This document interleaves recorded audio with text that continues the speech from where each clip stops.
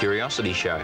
You may have seen pictures of an Indian snake charmer playing a pipe and causing a snake to come up out of a basket and stand vertically in the air. They say some of them can even make a rope stand vertically in the air. Well, here's my version of the Indian rope trick, or the Indian snake trick. For a snake or a rope, I'm using a piece of cotton thread and a paper clip attached to the end. See if I can make it stand vertically in my little stage. No, didn't work. All right, I'll try another one. Black cotton this time. No, didn't work. Maybe we need the music. Here we go. I don't have a pipe, but I'll whistle.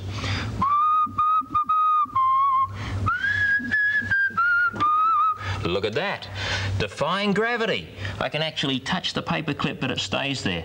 Nothing attached to the top of it, as you can see. You might be saying perhaps there's something hidden from view at the top of the stage, and if you're thinking that, you're absolutely correct. Can you guess what it is? Look underneath and you'll see.